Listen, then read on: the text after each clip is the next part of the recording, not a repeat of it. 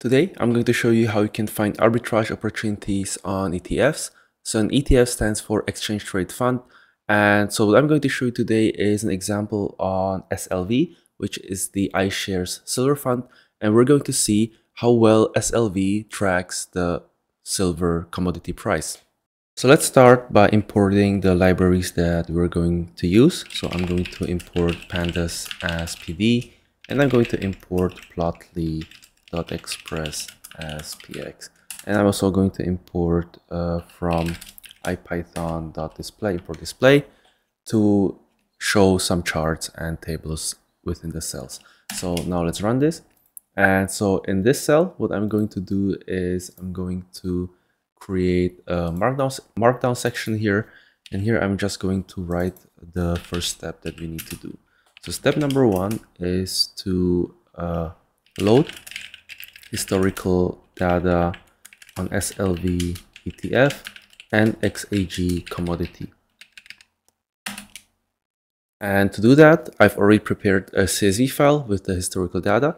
So for example, I can create a data frame called SLV df is equal to pandas.read CSV, and here I just need to provide the name of the CSV file. So here it's slv_m1.csv. So now let me show you what this table looks like. So on the time column we have the time, and here we have the open prices. So let's also visualize this table. So I'm going to visualize table using Plotly. So here SLV price fig stands for figure, is equal to px.line. So I'm going to create a line chart, and here I'm going to add SLVDF as the input. And so on the x-axis we want to plot time, on the y-axis we want to plot open, and then so the title of the chart is going to be SLV ETF price. So now let me display that with display. So display SLV price fig, and so if you run this, what you'll find here is that we have the historical price on SLV ETF. So if we scroll lower, let's create the same thing for the XAG commodity price. And here I have also imported a CSV file. So instead of SLVDF, let's call the second DF XAGDF, which is going to hold our XAG prices. And the name of this file is XAGm1.csv. So we just did once. So here we rename this to XAG price fig, and the input is this data frame. So let me rename the title of this chart. So this is XAG commodity price, and I'm going to display this new figure. So let's run this cell, and here you see that we have the XAG commodity price, and here the table with the open data. So if we scroll up again, what you'll see here is that the charts look very similar, but what we want to do is now to analyze the arbitrage between XAG and SLV ETF. And to do that, we're going to merge these two data frames. So I want to have the open prices of SLV and the open prices of XAG in a single table. So to create a merge data frame, we can use pandas.merge. So I can, for example, create a new data frame called mergedf is equal to, and here I'm going to take the SLV data frame and I'm going to merge that with the XAG data frame. So I'm going to merge the data where the time values are the same. So here I'm going to write on is equal to time. And then to better describe the new columns that we create, I will add a suffix.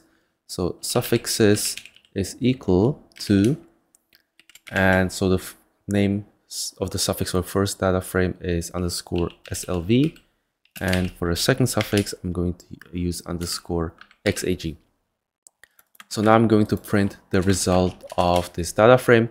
So here you see that now I have the SLV and XAG prices in a data frame. So whenever this time value, for example, is 1100, I have the prices for both assets. So let's now print the prices on the same chart for the both assets. So here I can create a price fig is equal to px.line, and I'm going to use the data from the merge DF. And so on the x-axis, I will plot the time values, and then on the y-axis, I will print both the open underscore SLV value and the XAG underscore open underscore XAG value. So now if I display this price figure, now you should see a chart, and you see that the prices of XAG and SLV are very correlated. In fact, they're almost the same because the SLV ETF is tracking this exact price. And so the point of looking for arbitrage opportunities is now to try to compute whatever discrepancies we find and see if we can find some arbitrage opportunities. And so first thing we have to do is that what you can see is that the price of the ETF SLV starts here at 34.74, and the price of XAG commodity is slightly higher at 38 here. So what we want to do first is we want to align both prices to find the exact ratio in order to find the discrepancies. So in order to explain the relationship between SLV and XAG, we're going to use something called linear regression. And so I'm going to create a new figure to show you an example on that. So I'm going to create lingress fig is equal to px.scatter. So here I'm creating a scatter plot, and we're going to use the data from merged DF.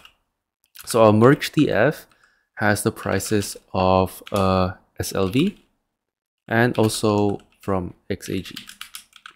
So now let's have a look what this figure looks like. And so here on this figure, you see that there is an almost perfect linear relationship between SLV and XAG. And that makes sense because SLV is an ETF that tracks the underlying price of XAG. What you can also find is that there are some slight discrepancies between SLV and XAG, and we'll get into it later because these discrepancies may represent some arbitrage opportunities. But let's first finish this section on the linear regression. So here on this figure, I'm just going to add a title. I'm going to call it linear regression between SLV and XAG. So here, what I want to do also is I want to find a trend line that will apply the linear regression. So here we can also add a parameter trend line is equal to OLS. So this will apply the OLS algorithm to compute the trend line. And I'm also going to copy a code line that will change this line color to red. So if I run this, what you'll find here is that I have the red line here that goes through my data points. And so the ratio that we're looking for is basically just the slope of this trend line. So in other words, what you can think of is for every point of SLV, how much does XAG move? So let's go down here and compute that using stats models. So now let's import stats models. So from stats models.regression, we're going to import linear model. So what this does is we can now compute the slope of this trend line here. And so here our model would be equal to linear model. And then we do dot OLS. And then the input of this function would be the prices of SLV and XAG. So here I will add the first column, which is the open SLV. And then we would take the second column of merge DF and take open XAG. So this is basically the X and Y that we're putting in here. And then we're going to display the result. So our result is equal to model.fit. And then here we will print the ratio. So the ratio that we're looking for is the result.params. And then we take the value of open XAG.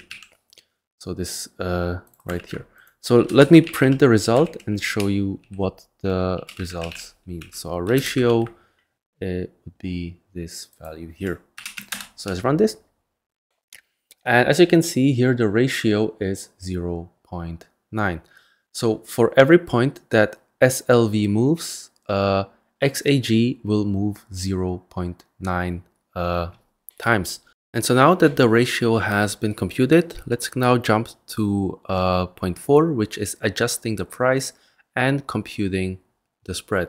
So to do that, we are going to take again our merge data frame, and we are going to adjust for price difference using the ratio. So our open XAG adjusted is equal to, and here I'm going to take the current open XAG price and I'm going to multiply that by the ratio that we've computed, which in our case is 0.9.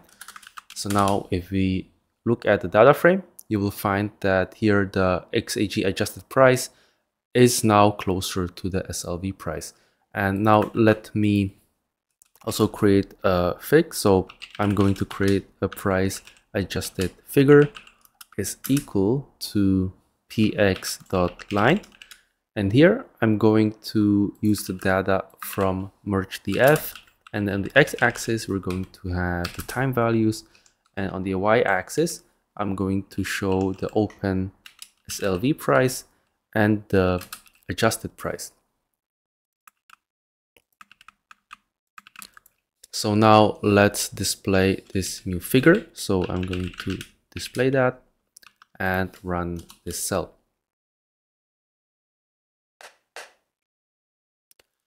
So as you can see, now we have the prices SLV and XAG almost identical to each other, and that is because we did this price adjustment using ratio. So here the blue line is the SLV price and the red line is the XAG adjusted price. So now we see how almost perfectly SLV tracks the price of XAG, but let's have a look at, for example, some potential discrepancies. And if you've heard the news and we're watching the recent tariffs, last week there was a small discrepancy, and if you look, for example, at this time here, we see that the price between SLV and XAG does deviate a bit. So let's now go to the next cell and compute the spread, which is basically just the difference between those two lines. So then to compute the spread, or actually we can just do that in the same cell here. So here our spread is equal to the price of SLV. So we take the price of SLV, and then we take the difference from the open XAG adjusted. So now we have computed the spread. So here I'm going to create another figure called the spread figure is equal to px.line, and here I'm going to use the merge df data. On the x-axis we're plotting the time, and then on the y-axis I'm going to compute the spread. So if we scroll down here, we see the spread chart right here. Let me actually just add the titles, so it's more clear what we are looking at. So here I will call this, right, so the title is price adjusted chart, and here the title would be spread chart. So let's run this again. And here we can see that we have the spread chart. So most of the time, this the spread value is around 0, which makes sense because you know, again, the ETF is tracking the price of silver. But what you see also in during the recent days is that there is some tracking error, and most likely this is caused by Trump tariffs. So what you see here, for example, on October 9th, is that here we were, you know, the spread was around 0, then it spiked up to 0.35, and then it went as low as -1. And then some of you might ask, how much is -1? So -1 is actually quite a lot. So if you, for example, bought, you know, 100,000 worth of shares in US dollars on SLV, this 100,000 worth of shares, we need to compute how much shares it is. So right now, the price of SLV, let's say, is approximately 50. So this is just an approximation. So 100,000 divided by 50 is roughly 2,000, right? So if you have 100,000 US dollars worth of shares, that would be 2,000 units of shares.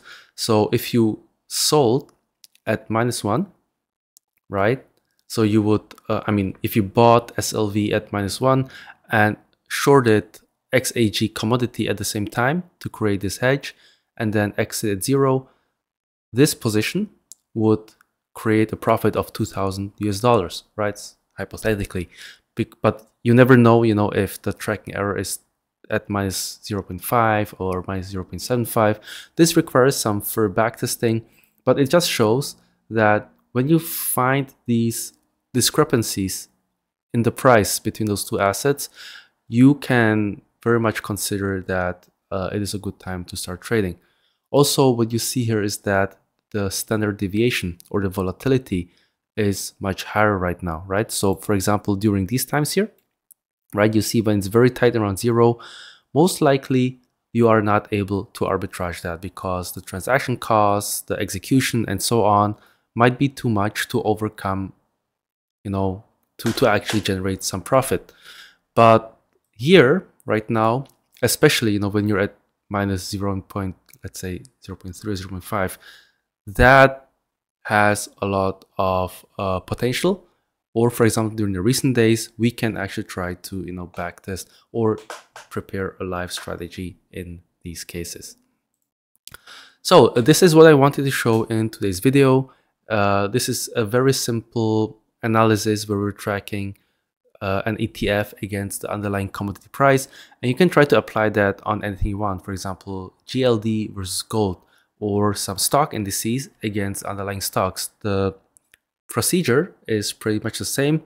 And so what we're looking at again is if there's, you know, a big deviation from our from the 0, this is our signal that we can potentially start trading and make money. So thank you for watching the video. If you want to learn more about algorithmic trading, you can visit my website atjresearch.com. And if you're interested in the code and the Jupyter notebook, I will upload it on my website for my members. So thank you again, and see you in the next video.